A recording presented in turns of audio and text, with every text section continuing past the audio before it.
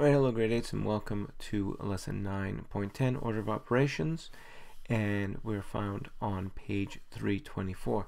Difference with order of operations today and what you're used to seeing is we're going to be working with fractions.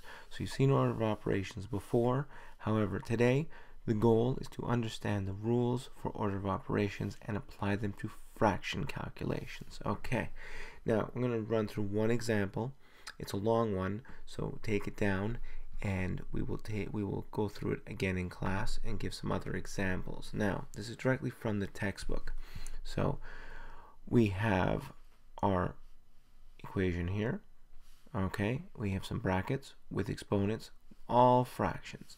Now, what are we going to do to calculate this? How are we going to solve this? We're going to use BEDMAS. We've done this before. You know how to use this. So brackets, exponents, division, and multiplication in the order that they appear from left to right. So whichever one comes first, left to right, we do.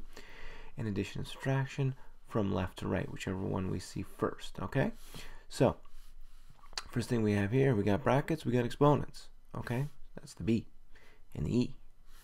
All right, so how are we going to figure this out? So if we have a fraction in brackets with an exponent of 2, all this is saying is 2/3 times 2/3. So 2/3 times 2/3 is very simple.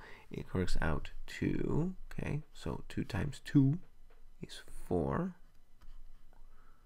3 times 3 is 9. And then we just carry everything over. So 5/6 times 1/2 plus 3/4 divided by 1/3. Okay, so next step, we have a subtraction here, we have multiplication, and we have division. So what we're going to do first, we're going to do 5/6 times 1/2, and we could actually do 3/4 divided by 1/3. We'll do that in one step just to save me some space here. Okay, so 4/9 stays, and we carry that over, minus 5/6 times 1/2. So 5 times 1, just multiply across, no common denominator yet, is 5. 6 times 2 is 12. Okay? Plus, now, 3/4 turns into 3/4 divided by 1/3.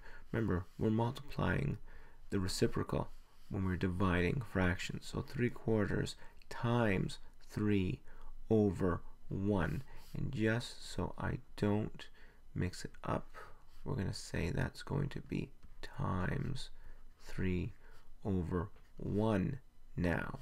Okay, and again we'll go through this. Okay, so 3/4 times, so 3 times 3 is 9.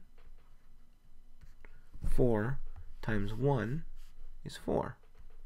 So what we're left with now is 4/9 minus 5/12 plus 9 over 4. We're going to leave that like it is. We don't have to make it a mixed number yet because we still have to work with it.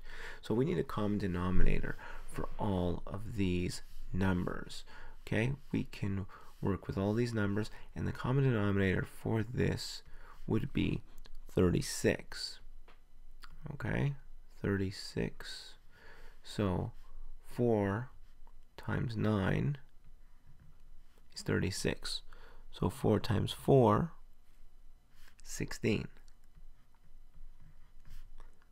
Okay, 5 times 12, 12 times 3 is 36. Okay, so that means 5 times 3 is 15. Okay, plus, now 9 times 9 is 81. And 4 times 9 is 36. So there we have it. So we've got common denominators for subtraction and addition. Alright, so we start off 16 minus 15 is 1. We don't have to write that down. So 16 minus 15 is 1. 1 plus 81 is 82. 82 over 36. Now we got a problem here. That's an improper fraction, so we got to make that a mixed number. So how many times does 36 go into 2? 36 goes into 2 times. All right, and what's left over? 10. So what we have here, all right, we'll have 2 and 10 over 36. Now, I still got a problem with this. That's not its lowest term, so we need to simplify that. So 2 will stay, okay, and then this will become 2 and 5 36. Now, if you're looking at this at home and saying, wow, that is massive, that is huge, how can I do that? Well, I just did it. So copy it down, slow it down, pause it in between steps, and copy it down. And like I said, once it's done there, then copy this question again and try it.